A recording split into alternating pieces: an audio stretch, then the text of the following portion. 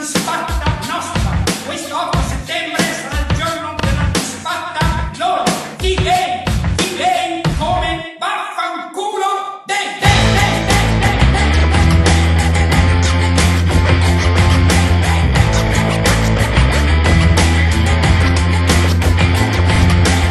L'8 settembre è la festa della Madonna, una festa della Madonna, manifesta e protesta la folla contro l'Italia che affonda, va in pista ma non decolla, le mani in Ecco i grillini che occupano l'aeroporto di Fano, stanno manifestando il loro totale dissenso a quel progetto scellerato di costruire una pista in cemento vicino a un parco che ancora non c'è, un parco per i bambini.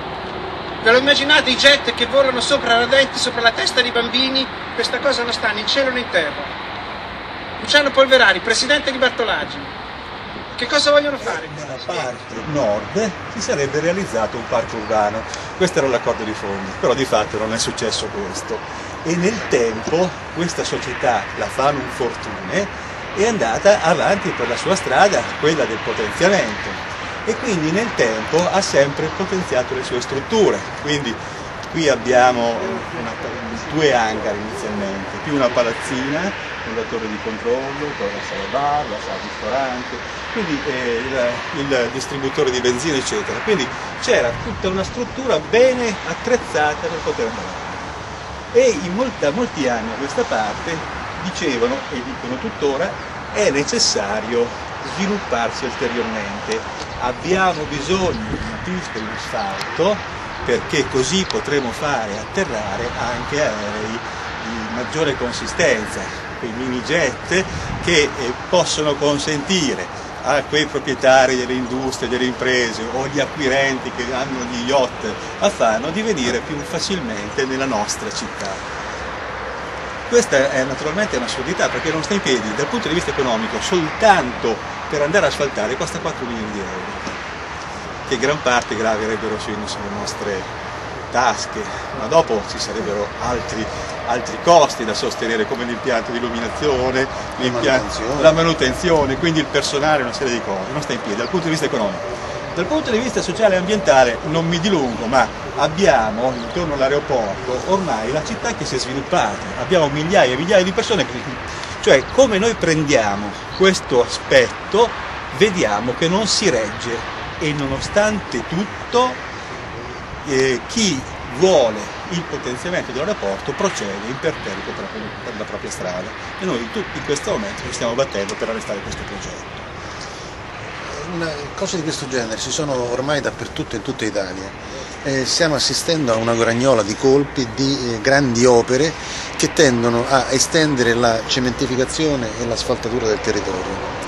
Ogni volta che si parla di effetto serra, la necessità di ridurre le emissioni di CO2 del 20% entro il 2020 e così via, abbiamo in contrapposizione tutte scelte che comportano un aumento delle emissioni di CO2, perché dovunque c'è l'asfalto che sostituisce la vegetazione diminuisce la capacità di assorbire l'anidride carbonica e quindi si dà un contributo all'effetto serra.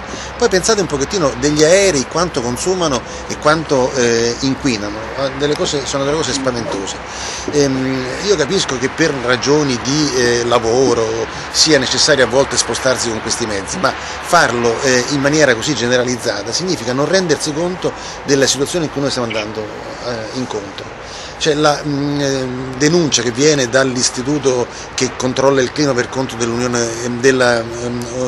dell'ONU, l'Unione Europea, i rapporti commissionati dall'ex presidente inglese Tony Blair, ci dicono che dobbiamo assolutamente invertire la tendenza e mentre noi continuiamo a fare come se niente fosse, come se potesse continuare all'infinito una situazione di aggressione al territorio, di aggressione al clima e per avere poi in cambio non so quale tipo di vantaggio, per permettere a della gente che si annoia e che è piena di soldi di venire a fare un volo per arrivare rapidamente magari a prendere una barca e andarsene poi lontano dal mondo che stanno distruggendo. Quello che resta è chi vive nella zona di Fano, un ambiente in cui si respirerà meno bene, in cui aumenterà l'effetto serra e in cui diminuirà la capacità di produrre ossigeno da parte della fotosintesi clorofilliana.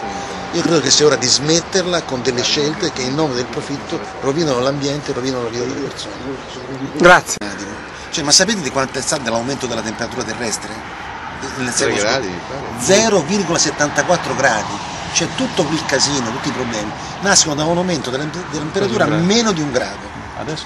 Ci dicono che se entro il 2020 non diminuiamo le emissioni di CO2 del 20%, a Kyoto l'impegno era di ridurle del 5,2%, la temperatura, se saremo capaci di ridurle del 20%, la temperatura salirà soltanto di 2 gradi, cioè il doppio di quello che è successo nel secolo scorso, perché non si pone più l'obiettivo di ridurre la temperatura, ma di controllare gli aumenti, arrestare gli aumenti a un certo livello. Quindi il 20% entro il 2020 aumenterà di 2 gradi, più del doppio di quello che è aumentata fino adesso. Se non faremo questo, cioè se aumenterà non ridurremo le emissioni di CO2 del 20%, aumenterà più di 2 gradi. E se supererà i 4 gradi di aumento, vengono messe in discussione le condizioni di vita che hanno consentito lo sviluppo della specie umana.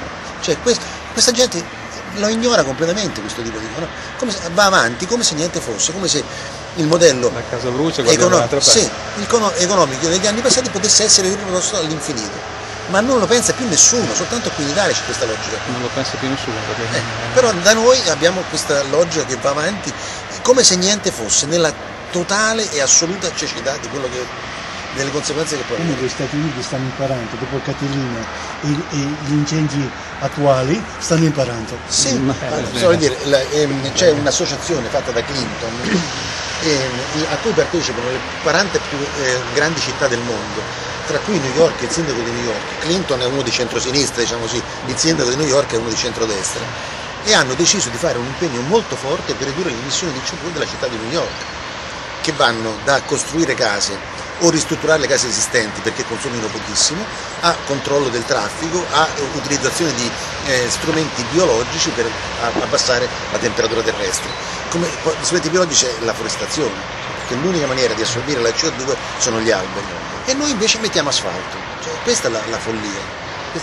In tutti gli altri paesi, destra e sinistra, indipendentemente dallo schieramento politico, capiscono che i problemi ambientali hanno una centralità che non ha. Quindi se aumenta la temperatura terrestre ci rimettono sia la destra che la sinistra, non è che poi ci rimettiamo tutti, poi ti potrai scontrare su altri argomenti, ma su questo specifico occorre una grossa unità. Da noi destra e sinistra sono unificate nel fregarsene delle condizioni ambientali, perché le grandi opere le promuovono la destra dove governa e la sinistra dove governa, senza nessuna differenza.